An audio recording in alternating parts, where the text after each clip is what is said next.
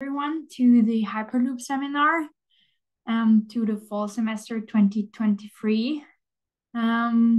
So I'm happy that still some of you joined since we changed the day to Wednesday and to 5 o'clock.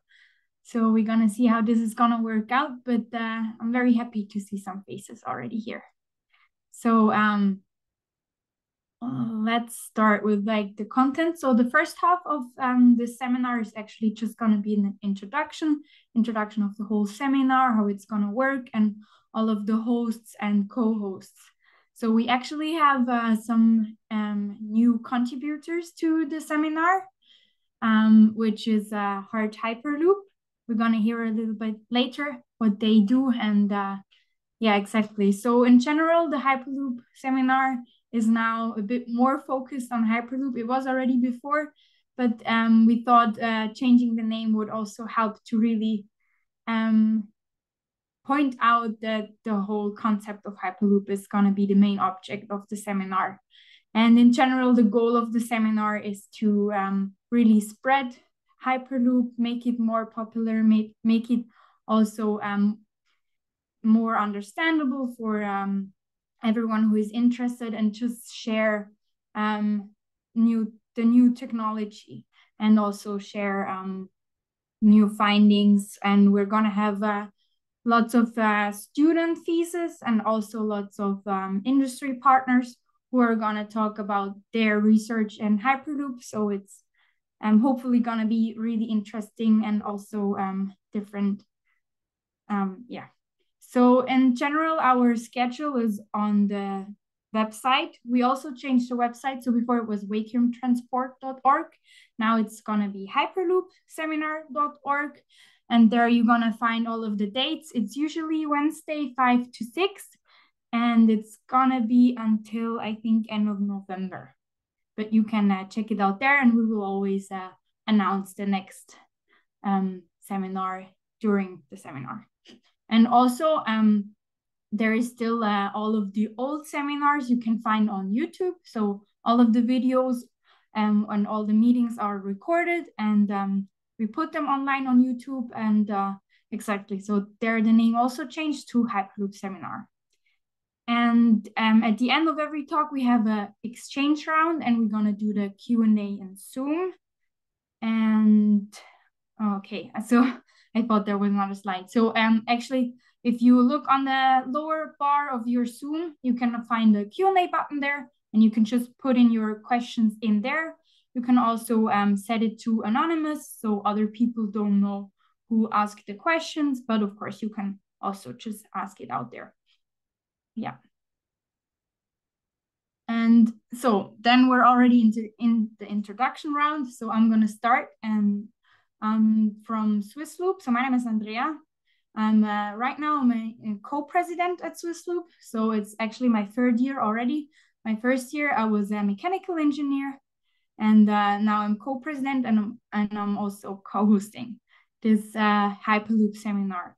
So as you can see, Swissloop is a student team from ETH Zurich, and we're mainly doing research on Hyperloop prototypes and also track. So you can see on the upper picture, there's actually our pod on our self-designed track. And this is actually at the EHW, so at the European Hyperloop Week in Edinburgh. So this last July 2023, where we also brought our own track and demonstrated our pod. So we're in very close contact with all of our sponsors from industry, where we also get most of our material from, and also lots of know-how is exchanged there. And yeah, so actually all of the engineering and also lots of manufacturing is done by us students. So we build a new pod every year. And yeah, so at the moment we're an active team of 32 students. In those 32 students, it's actually just around 15 students who do the engineering. The rest of them is actually doing the organizing and operational things. Exactly. So on this slide, you can kind of see the overview of the teams. So Swissloop was founded in 2016, where we competed at the SpaceX competition.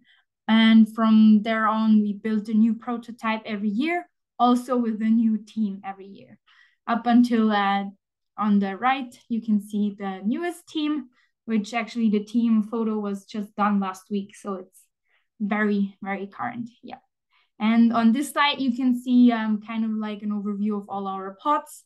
And you can also see a little bit like the evolution. So on the left side, you can see our pod was still on wheels. We also had like the very first pod was a cold gas propulsion pod.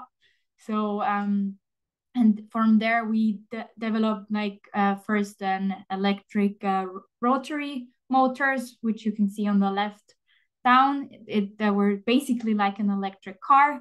And from there on, we started to work on linear motors, first induction motors. And since 2 years, we're building reluctance motors. And we're also not on wheels anymore. Well, we still have our safety wheels, but we're actually, since last year, we're also able to levitate. So yeah, and this year we'll see what's it gonna be, but it's actually still in the idea phase. And yeah, how can you maybe also, if you're interested, get to work with Swissloop? Swissloop is also offering lots of theses, so you can do in many different topics. You can do an engineering project or also economics project, and it could be in any kind of state you're in, bachelor or master's. We're open to anything. And exactly, so we have topics on our website, but you can also bring your own topics. And actually, we're also sometimes you can also work together with Swissloop and Eurotube. And exactly, so that's it for Swissloop. And I think next up is Eurotube. Exactly. Thanks, Andrea. So from my side, welcome everyone. I'm Daniel. I'm representing today Eurotube. And to give you a bit more of an insight of what Eurotube is, we are a non-profit organization based in Switzerland, and we are considered as a research infrastructure of national importance. So we are backed by the Swiss state. And our main focus is to conduct research on Hyperloop to provide open, accessible test facilities. So one of our first pillars on the left is to conduct R&D with industrial partners to give them the possibility to develop also their technologies towards Hyperloop.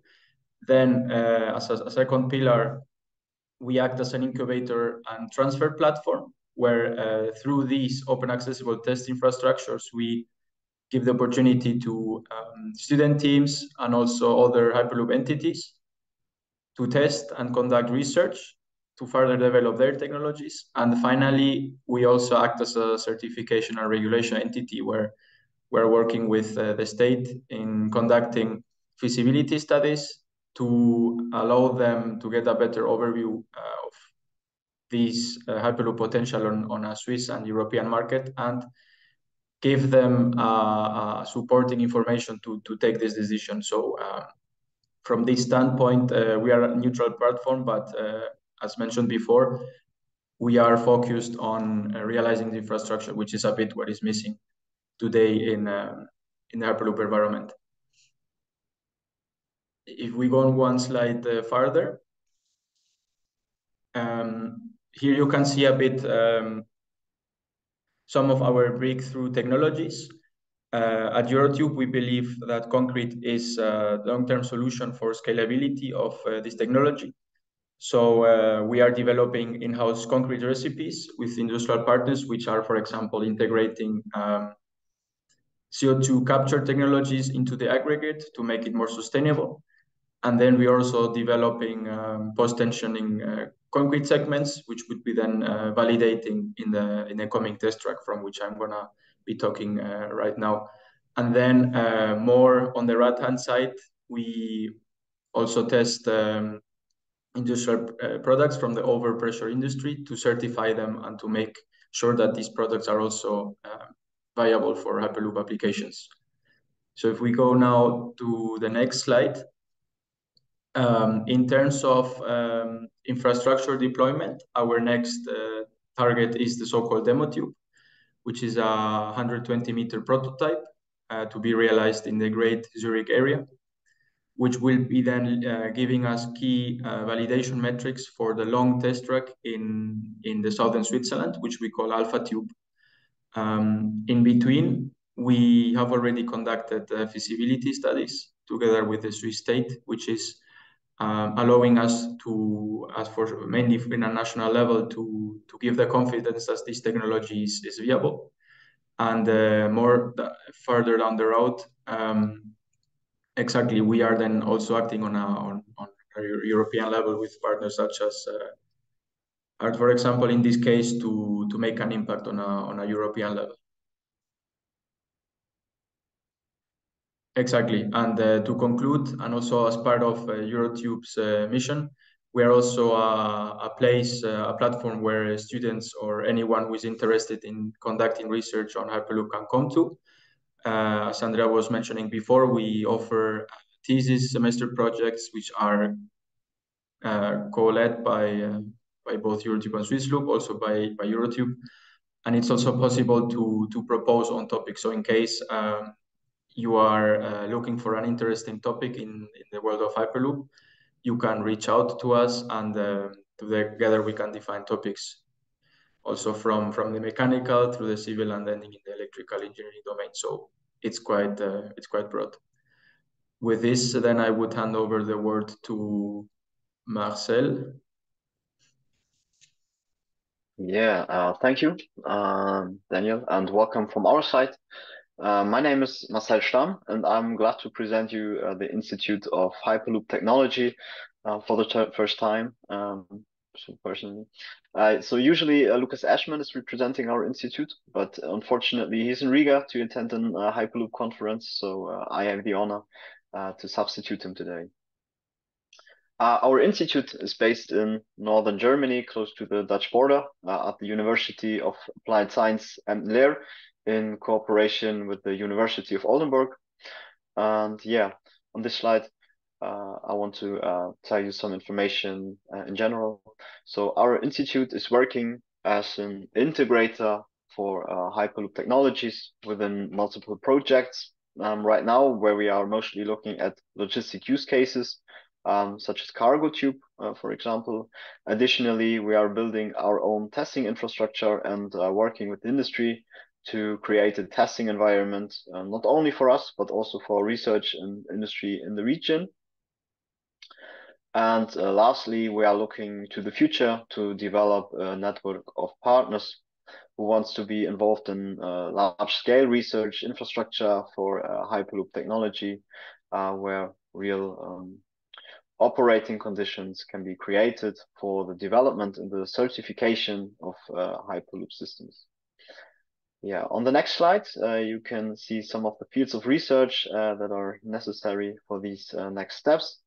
So at the university, we have several centers of competences that are perfectly fit for and integrated into Hyperloop developments. So currently, we are very busy with the planning, engineering, and construction of our test facility, which we want to build here directly on the campus in Emden. Nevertheless, we are also working intensively on the control and automation of robotic cargo handling, which is part of one of our projects that you can see on the next slide. Currently, we are part of 4 projects.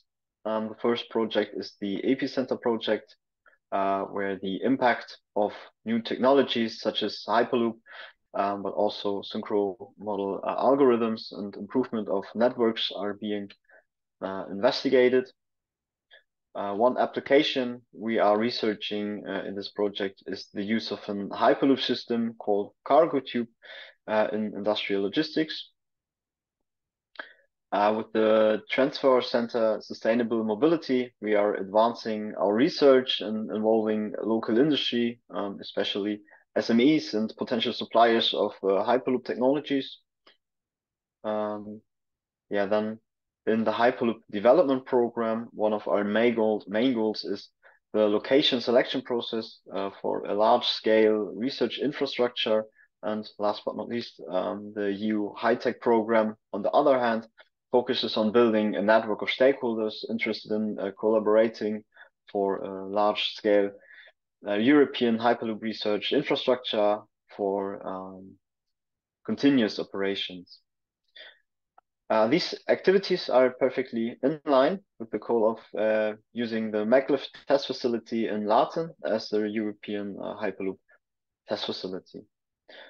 Yeah, on the last slide, I would like to briefly explain that we have achieved in terms of student participation in the Hyperloop pod competition and its integration into the curriculum. So currently there are lectures and seminars like this, as well as students working on their thesis, bachelor or master, or in the PhD program.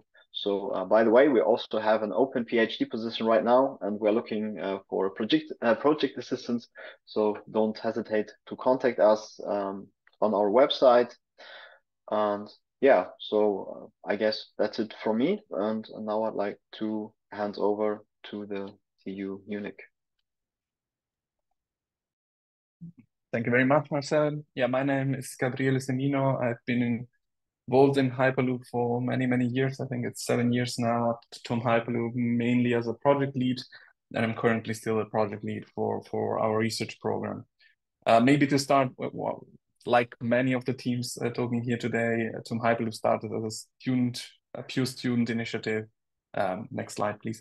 For the SpaceX Hyperloop pod competition, we took part in each and every of the pod competition with our relatively small but very fast pods, which was the goal of the competition, which in principle gave us the opportunity to build up the team, build up some knowledge, build up a network of partners to start developing the Hyperloop technologies. But since 2019, when the SpaceX competition faded out, as probably many of you know, and the interest of the university on the one side, but also of the local Bavarian government grew stronger on setting up a research program to develop Hyperloop, we moved into the next step, which in principle was focusing instead of just speed and the competition on developing the Hyperloop technology in full scale. So everything we are developing right now is and have developed over the last years is for full scale application for passengers. So this is what we came up with as a first step in that development, which is in principle a test track, which is just for segment 24 meters long, designed to test technology at Hyperloop scale. So the pod you can see on the left is designed such that you can step inside and actually sit inside, and is what we consider roughly the size you need for passenger transportation. And the tube is therefore quite big. And also, as similar to what Eurotube said earlier, we do believe that it makes a lot of sense to have tubes built out of concrete. But there is a lot of research also on steel tubes, so we decided to go with a concrete tube to actually understand better how this can be used for Hyperloop applications. And this test track that you see as a rendering has been in development for many years, but a couple of months ago in July 2023, we finished the test track. You can go to the next slide, which is in principle roughly the same picture as an actually completed test track that is now also operational or been operational for a couple of months. And that has allowed us to, in principle, test all the technology that we decided to integrate into this first test track at full scale. In particular, one thing that we focused on, because it's well, as probably many people working in the Hyperloop area know, it's one of the first questions you get is the system safe? So in order to go in that direction already, we work together with the TÜV Süd in particular with regard to safety. So in principle, we certified according to the current state of Hyperloop certification guidelines, the test track for passenger transportation, which allowed us in principle also to have the first passenger to do a first passenger test in vacuum. So at 10 millibars, which is the operational pressure, we designed the system for to actually operate the systems with passengers. And so this, in principle, with the passenger test, it was the last big milestone that we wanted to reach in setting up this test facility.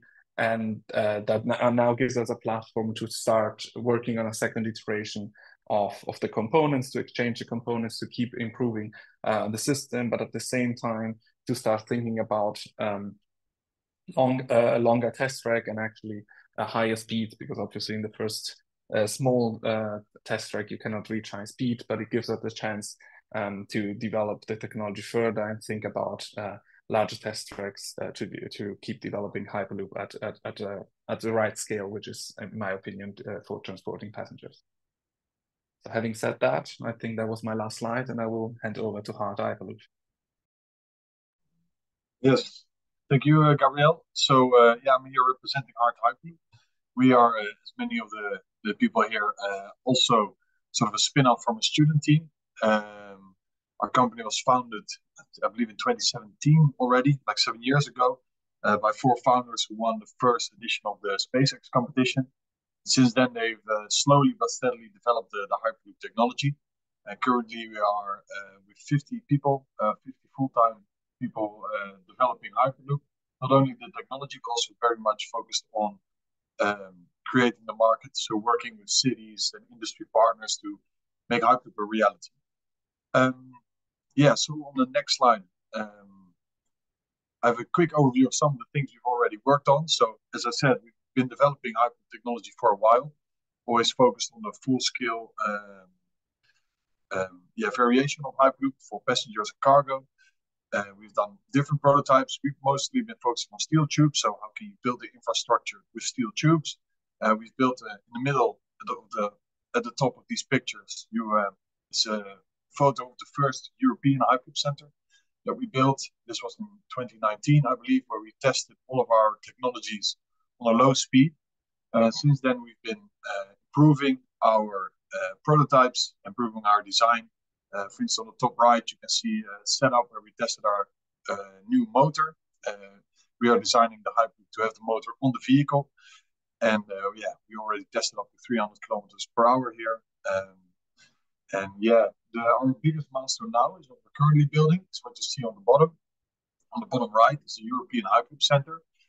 This will be a 420-meter long test track where we will basically build a big brother of the low-speed test facility. So test all of our technologies, but at higher speeds, also including a high-speed switch. And yeah, that will be the construction of the test facility will be finished by the end of the year. Then we will start testing. On the next slide, I have a bit of an overview on our roadmap. So currently we're building the European Hyperloop Center, as you can see in the top in the middle. And from there we will focus, after that's finished, we will learn a lot about our system and go through another round of improvements. So focusing on passenger transport, building more prototypes, and then work towards a first pilot. And then afterwards, of course, towards first Hyperloop routes and a continental network. That's the main goal I think we're all working towards. If you could go to the next slide. So a bit more on the European Hyperloop Center. This is something where also the student competition will be held in 2025. It's an open test facility. So it's open to all different Hyperloop companies. And yeah, as I said, we'll also host a student competition. We can think about all different types of technology development regarding Hyperloop. So also, for instance, spatial integration or different technology configurations. And on the next slide, so this test center is built as part of the Hyperloop development program, which is like a large ecosystem of companies that are involved in the Hyperloop industry. So as you can see, Eurotube is also part of this, and together we're trying to make the Hyperloop a reality. And then I think on the next slide, I might already be through. Yeah, so basically that was just something quick about what we were focusing on. So I think, Andrea, give it back to you then. Yes, thank you, Julian. So on this slide, we have the goals, which I already mentioned, but just on one slide, nicely put together. So really the goal of this seminar is to bring the whole Hyperloop and the whole vacuum transport technology closer to the public.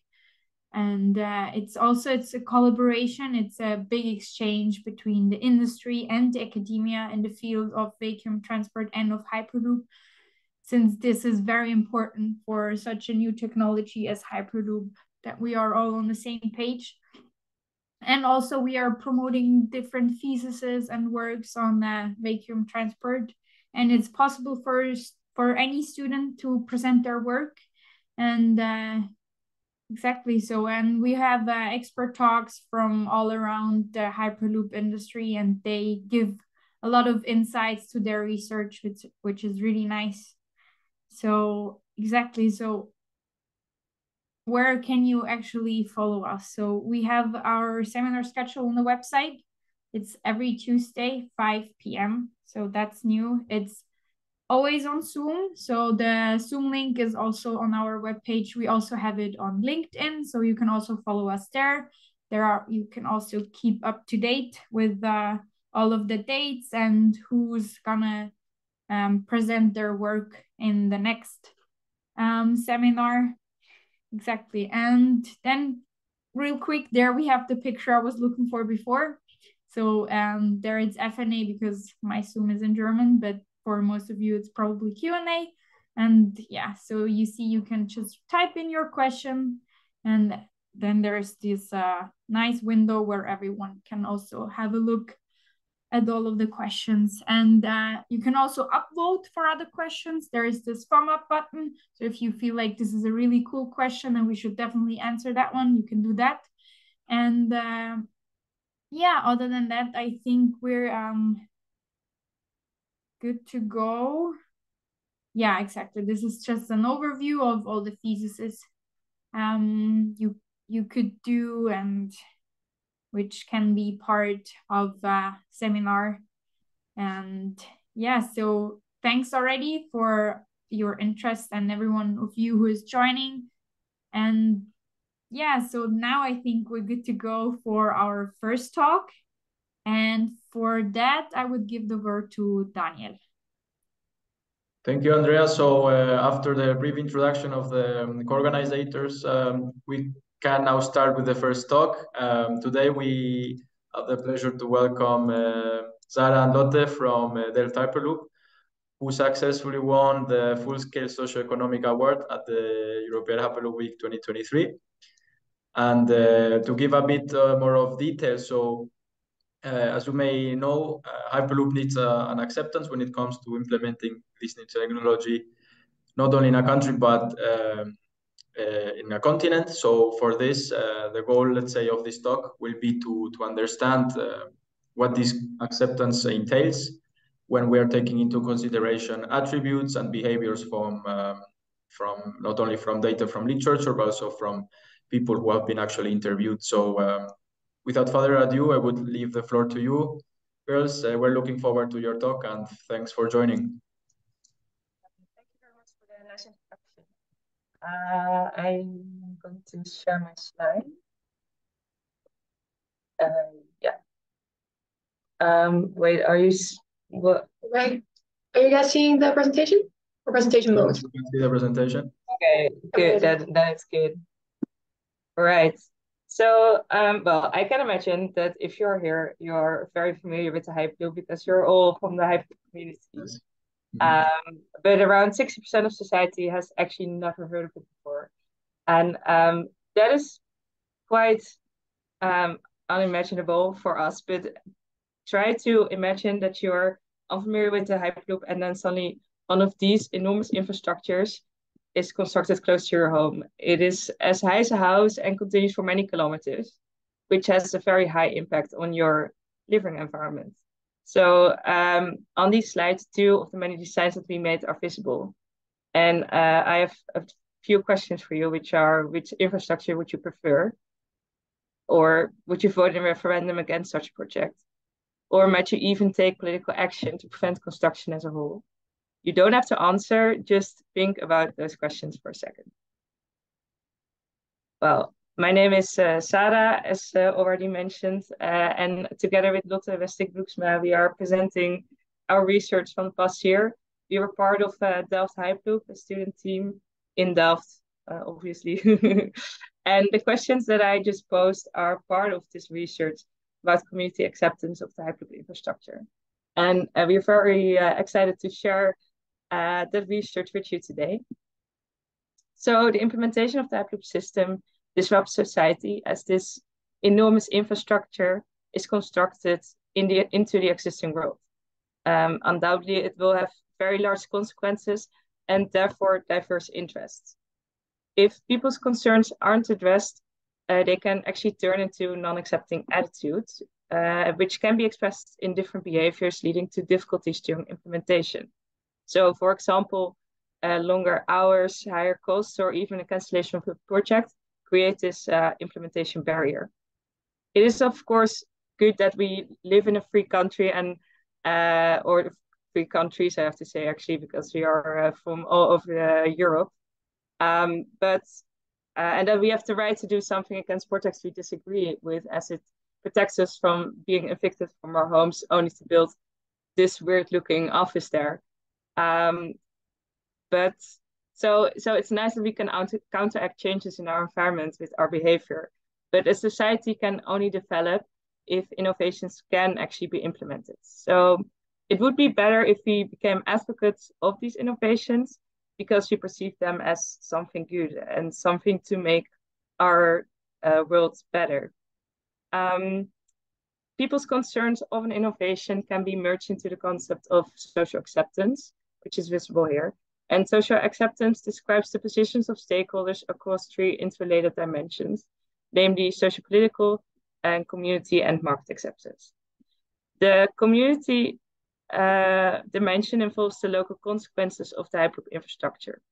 And this infrastructure has a high impact on a wide part of the population, as the Hyperloop stations lie at least 100 kilometers apart. And large zones arise where communities may feel disadvantaged, as they cannot enjoy the immediate benefits, and while they do experience the disturbance and uncertainty of this big and novel construction. If their total experience tilts too much to the negative side, there's actually a chance that the non-accepting locals will act against the implementation, which is a problem that we found no Hyperloop-related article as mentioned before. So we therefore decided to research it with this research question, which says, what does community acceptance of the Hyperloop infrastructure entail, considering its likely first alignment, characteristics, and regulations? So we researched it with a mix of qualitative and quantitative research. And I will first discuss with you the qualitative research of the expert interviews and literature review. So what we found is that community acceptance is both influenced by socio-political and market dimension, as visible in this model from Woestenhaag in 2007. And so we need to consider these dimensions first before addressing the community acceptance. So the socio-political dimension that was researched, and we saw that it consists of the governmental bodies and the general public who together arrange the legal frameworks. And as of now, European Hyperloop guidelines are in development to understand protection of the resident and the environment. However, the direct use of existing regulations is not possible due to the technical differences between the Hyperloop from other modes of transport. But fortunate for us, certain articles can be used as a starting point and others apply by default. So for example, the Natura 2000 text areas should be considered during network design, but also safety is crucial. Every meter of infrastructure must be accessible to first responders, and people must be able to leave the Hyperloop safely in the event of a malfunction.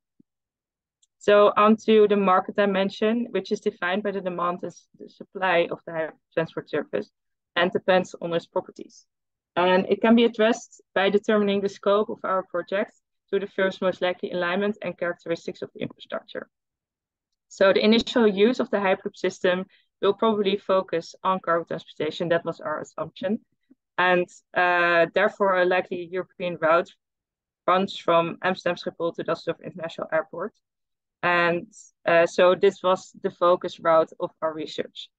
And then we looked into the infrastructure and found that it consists of two key components, namely the superstructure, which is the tube, will be made of steel segments connected through frequent expansion joints to accommodate temperature-related motions.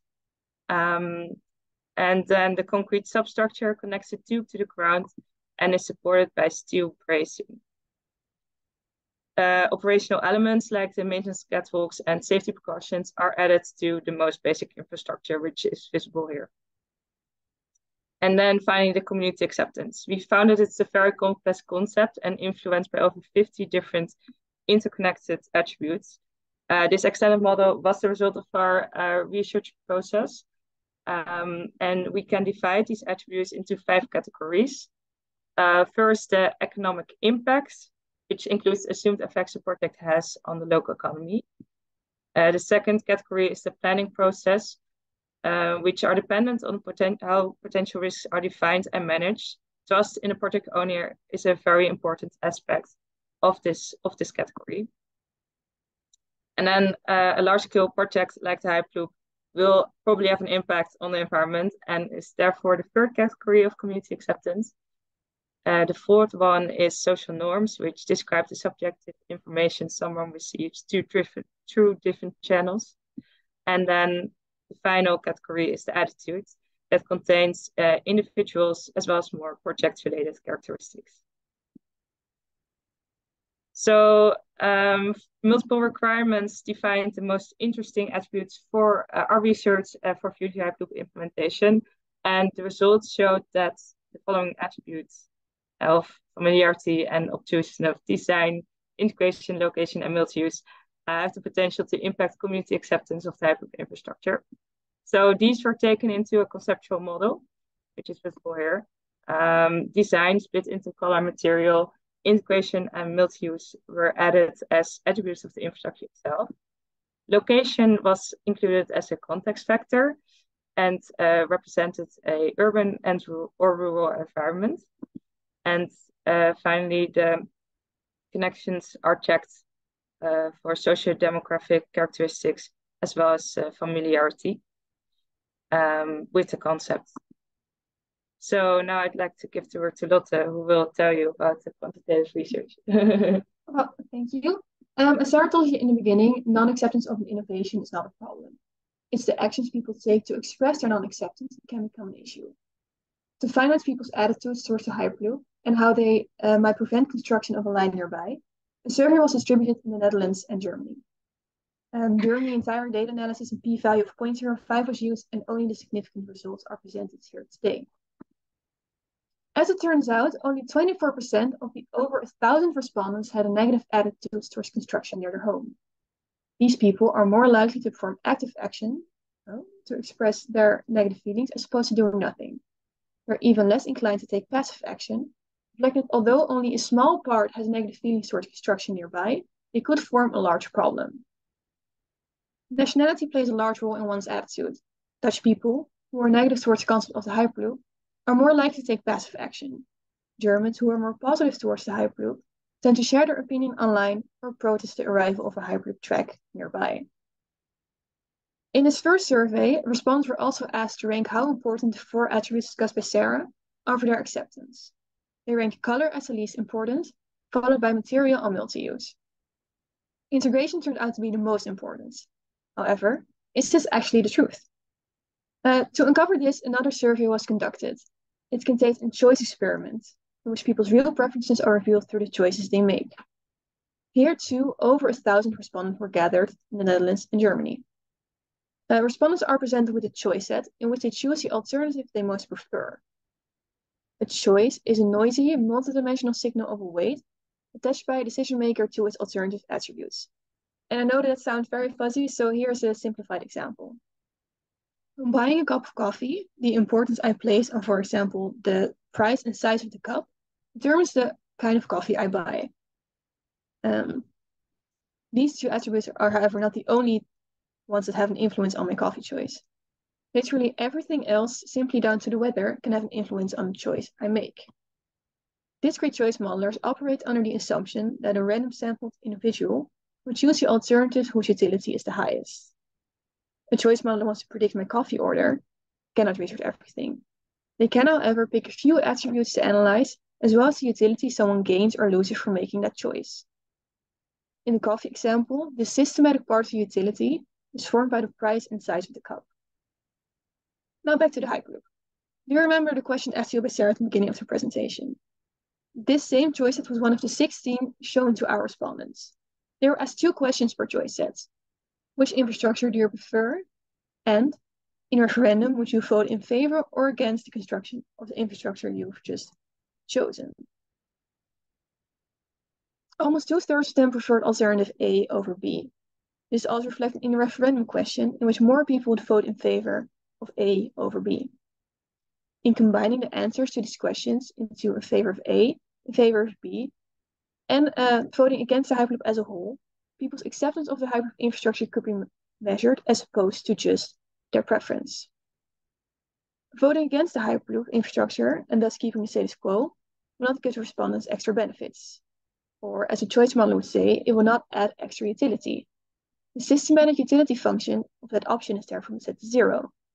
As options A and B are both pro-Hyperloop, they get the same function. It contains the alternative specific constant, which represents the base utility of accepting the Hyperloop infrastructure, as well as the 4 attributes tested in the experiment. The betas of these attributes, which represent the weight someone attaches to it, were estimated to determine the general acceptance of the Hyperloop infrastructure. Overall, this acceptance was higher than expected.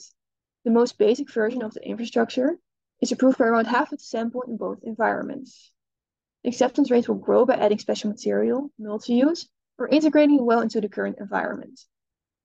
Adding them all together, a total of 81% of the community would accept a Hyperloop line near their homes. The second model was estimated to find out how each of the attributes, alongside one's social demographic variables, accounts for someone's acceptance of the Hyperloop infrastructure. This shows that the outcomes of the ranking and choice experiment are in line with each other. This is important to know, as it will ensure that the conversations between the project owner and the community discuss the aspects that actually are important to one acceptance, as opposed to the ones they think to be the most important. So in the case of the Hyperloop infrastructure, color matters the least, followed by material and multi-use integration are the most important. Overall, age, gender, and nationality play the biggest role in acceptance of the Hyperloop infrastructure. While this is beneficial to know, the project owner cannot influence one's age or gender. What they can, however, do is take into account the nationality of the community around where the Hyperloop line is placed and adapt the infrastructure design to the wishes of that community. Our research, for example, shows that Dutch people place more value on integration and multi-use than Germans do. There are also gains to be made by increasing one's familiarity with the Hyperloop. Not being familiar with it has a negative relationship with one's acceptance as well as attitudes. The goal, therefore, is to enlarge people's familiarity to ensure a positive view towards the Hyperloop. This can be done by showing a broader goal like sustainability through its infrastructure. Here, 2 things can be accomplished at once, as people who are not familiar with the Hyperloop place a lot of value on integration and multi-use. By, for example, adding green walls and carbon capture technologies, the infrastructure can be integrated better into the environment, into rural environments, and used for more than just transport. This all the while showing the sustainability goal through the infrastructure, enlarging the overall acceptance and attitudes towards the Hyperloop. By incorporating multiple layers of functionalities, the infrastructure becomes more resilient, as failure of one function does not render the entire system non-operational. A sense of solidarity can be fostered by transforming the Hyperloop infrastructure to a public space that promotes social interaction. A good example is the Barrio Logan neighborhood in the San Diego side of the Colorado Bridge. By painting respectful and culturally relevant murals on the infrastructure and creating a park underneath the bridge, a place for that specific community was built, raising acceptance as well as attitudes towards the infrastructure of the bridge. So coming back to our research question, which was, what does the community acceptance of the Hyperloop infrastructure entail? This was our conclusion. It is advisable to research all spatial levels for future Hyperloop implementation. And on an elementary level, we found that the most basic infrastructure is accepted by around half of the population and can be enlarged by using the attributes of integration and multi-use. These attributes should be deployed to make the infrastructure future-proof, resonate with people's emotions, and convey the product goal of the Hyperloop. People are aware of what they find important, and therefore collaboration with the community is advisable. The project owner can increase increase the community's acceptance by enlarging people's knowledge about the Hyperloop and by reframing the construction as an opportunity to upgrade the environment. So imagine a Hyperloop infrastructure is constructed close to your home. What opportunities do you see? Thank you for listening, and we'd like to hear any questions if they are there. But I think I see some already in the Q&A.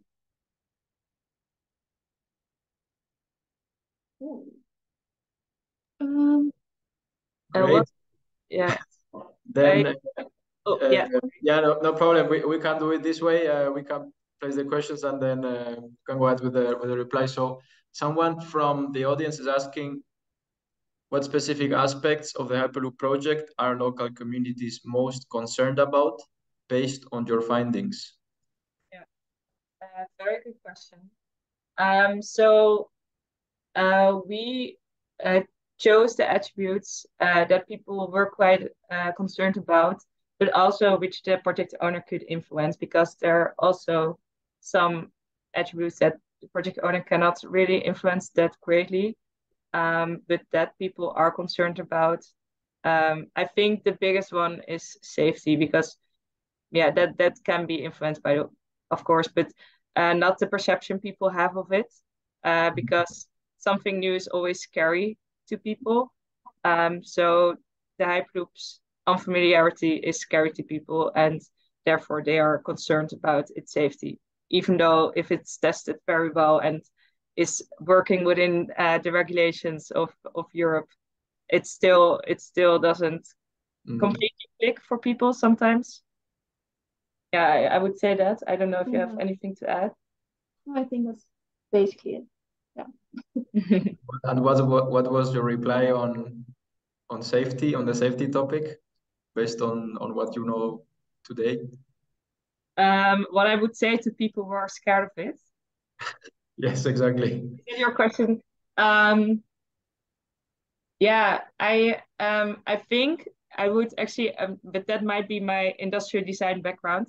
I think I would let people like slowly getting used to it by maybe, of course, marketing is, I think, a very good way to increase people's knowledge about it. But also maybe like kind of an experimental center for people to understand how it works, or for people to interact with a pod, or like getting to know the space they are going to sit in during travels. Stuff like that would, I think, be very helpful. Yeah, maybe an idea would be to take those people to visit the facility in Groningen, so they see. Sure. Yeah. This is then leading us to the next question, which someone is asking, are there perceptible differences in acceptance between communities in the Netherlands and Germany? And if so, what are they? Yeah, there were, actually. I'm not very sure what they precisely were. I want to report on that. But I think, as I also said in the presentation, they accept it differently, but they also find different things important for their acceptance. So, for example, Dutch people place a lot of value on integration and multi-use, and Germans do. So it would make way more sense to actually integrate the infrastructure in the Netherlands very well with the current environment, and also extra infrastructure to make it more of a community thing, whereas Germans are more like loose about that. They don't really care that much about how much to integrate or how many things to add for the community. So we actually had an assumption about that it might be because the Netherlands is very narrow in space. There are already a lot of buildings, and people are already on top of each other, and a little bit more space, but that's purely assumption. So we didn't test that at all, but that was what we thought might be the oorzaak, the cause of that. Okay, so in your eyes, there is a higher chance that such a technology would be implemented first. in the Netherlands in terms of acceptance, let's say? Well, more difficult. Or what was the question? Yeah, in terms of acceptance, which country would implement Hyperloop first, let's say? Yeah. Because that's just bigger, they have more space, it's less densely populated, we just have more room to actually build it. But maybe even outside of Europe. Yeah, that was our conclusion. It will probably start outside of Europe. Yeah. That's very likely. Excellent. Yeah. Then the last question from the audience, someone is asking, are there existing legal frameworks that positively influence community acceptance? Or is there a need for new regulations to assure these or highlight these community concerns? The first thing that comes to my mind is that in the Netherlands we have the Omgevingswet, which is quite new and meant for governments to communicate with their community about certain changes they want to make in the environment, and it's actually meant for community acceptance and enlarging that during large projects. So we would recommend to look into that when making these legal frameworks for the Hyperloop and using that as some guidelines. Yeah, and also I know it's Dutch for sure. I think it's also European.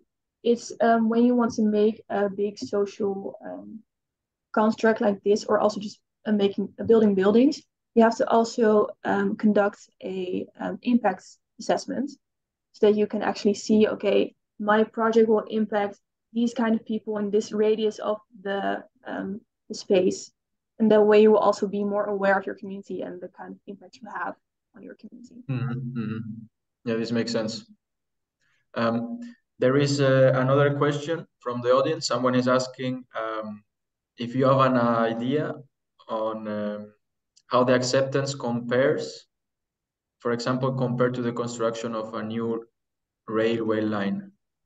What would be the difference, or what is the level of acceptance in that case? We did look at other projects or other large scale infrastructure projects, which also have this connection to community acceptance.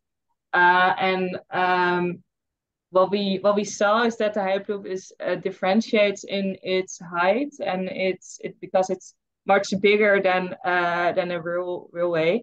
And for example, with wind turbine parks, that's also a more confined space instead of the Hyperloop very large, continuing for many kilometers. However, an advantage of the Hyperloop is that it makes less sound than, for example, a railway or a wind turbine park. So there it has some bonus points, I guess, on the spectrum of community acceptance. But we didn't compare our results with community acceptance of other infrastructures, if that was the question. Okay, yes, okay, understood. And if we look at a bit at the genders and the ages of the interviewed people who were more prone to or against Hyperloop acceptance, who were the people who were most against or more not really believing in the technology?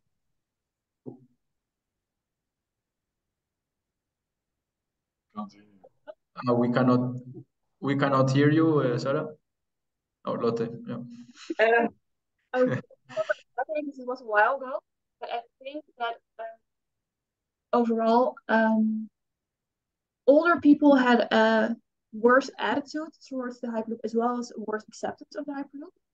And I think men had a better attitude but worse acceptance than women, if I remember correctly. But it's all in a report, pages and pages long. Of yeah, I think we also had some assumptions there, but also purely assumptions and not really interested. Yeah, the assumption about why we did do the analysis of which is which.